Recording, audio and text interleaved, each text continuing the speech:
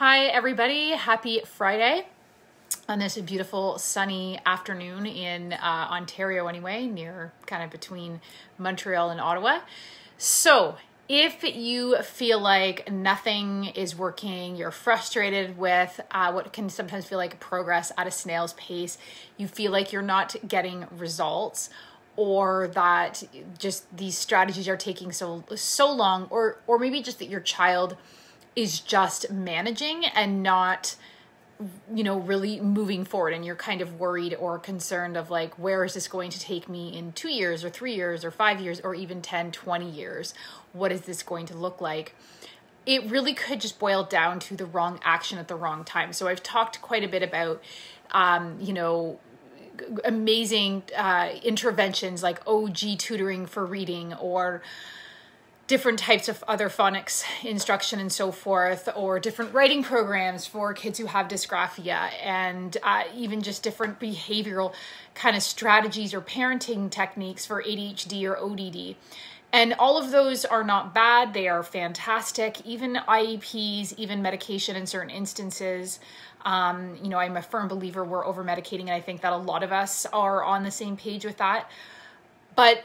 And it's not that all of these things that I've mentioned are wrong, particularly when it comes to learning difficulties and remedial reading and so forth, but it has to be the right action at the right time.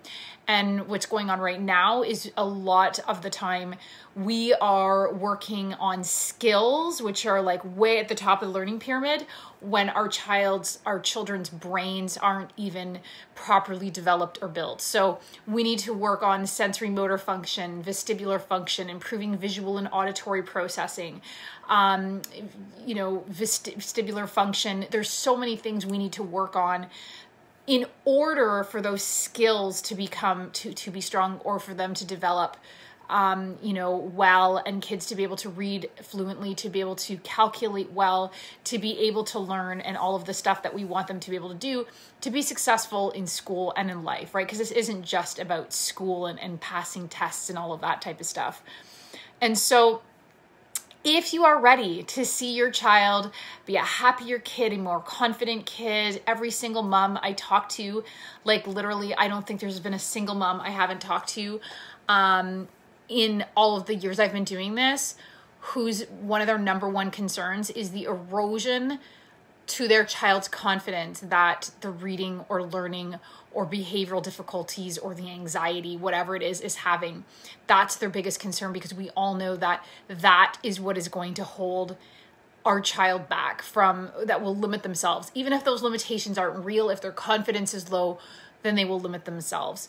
So if you're ready to move beyond managing, beyond compensation approaches, and move into corrective approaches, and find a way that is actually simpler, instead of doing something for years to just fix the root cause, and basically stop putting all of your time, energy, money, resources, and I just work with moms, even I call them researchers, because they just spend hours and hours and hours a week online looking for different solutions, how they can help their child. And what we really need are corrective approaches, not compensations, that address the root cause and that ultimately move kids beyond just managing. And so what I'm going to be talking about tomorrow during my live training, I'm having that at 10 a.m. Eastern. Please join. I will put the link to join that in the comments below. But what I'm going to be talking about is all of this, how beautifully, amazingly plastic the brain is, how much it can change, how we can shift reading activity in a dyslexic child from the right side of the brain, where dyslexics read from, to the left side of the brain, how there's hemispheric imbalance with kids who are ADHD. Typically, it's that they have what's called a left brain overdevelopment and a right brain, like the right brain is underactive, and how we can shift that, how there is certain weak connections or primitive reflexes, so what I call baby brain, that is creating a block for them to access those higher levels. And all of that can be changed with different interventions and therapies and so forth. And I'm going to kind of walk you through that process, the process that I do with my clients in my 6-month program, the 3-step process, what needs to be done and so forth. I'm kind of if you will, giving away the structure of that. And then getting into not just the connections part and the brain, of course, the brain is plastic and all that, but then also going deeper into the biochemical factors like gut health, how so many of our neurotransmitters that help us with focus and being calm and memory and all of that type of stuff is manufactured by the gut bacteria, and how so many of our kids have compromised gut bacteria. This goes so much further than just autism, and affects kids with dyslexia, learning disabilities, and all that type of stuff. And addressing, nutritional deficiencies, because we need certain nutrients to help manufacture those neurotransmitters, to help balance brain chemistry, to help balance blood sugar, which will cause mood issues and so forth. And of course, addressing things like toxicity or irritants. So whether it's like toxic things like heavy metals, like mercury, or whether it's a trigger or an irritant where it's like a food sensitivity just for your child, right? It's not unhealthy. It's not necessarily a bad food, but maybe it's a sensitivity for your child. So I am going to be talking about all that. And ultimately, what I'm going to be talking about, what I am so passionate about, is why so many of our kids are struggling today.